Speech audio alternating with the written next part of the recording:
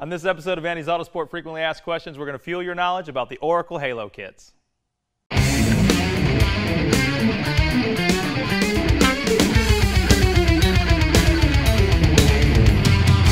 So we get the question all the time, what comes in an Oracle Halo kit and how do I install it? Well, what comes in the kit is basically just the halos themselves. Obviously, there is no headlight assembly in this box. So what you need to do to install it is you need to disassemble your factory headlight. Now, on our BMW here, that's a pretty simple task.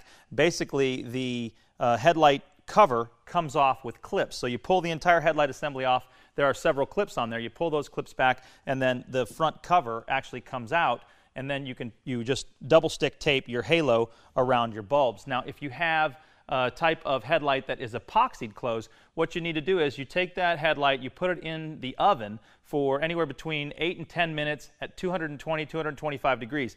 That's going to soften up that epoxy. Then you're going to peel the headlight cover off. At that point, you can install your Oracle Halo kit, and then you reassemble with more epoxy. Now, when you take that out of the oven, remember, it has been in there at 225 degrees, so it's going to be warm, so make sure you don't burn yourself.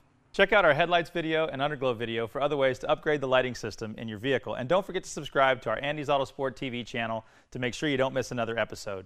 We hope we fueled your knowledge today, and thanks for watching.